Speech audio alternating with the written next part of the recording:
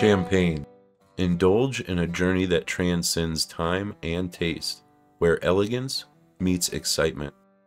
Lucius Beebe, known for his extravagant and refined taste, touted the benefits of champagne in his Stork Club Bar Book, stating, "Champagne in the morning is a variously advantageous drink and is practically the only wine which lends itself to absorption 24 hours around the clock." Though champagne itself requires no recipe, some railroad commissary booklets had extensive instructions regarding how it should be served. Join the staff of the Colorado Railroad Museum each month as we explore railroad history and recipes through the lens of dining on the rails. Like, comment, share, and subscribe.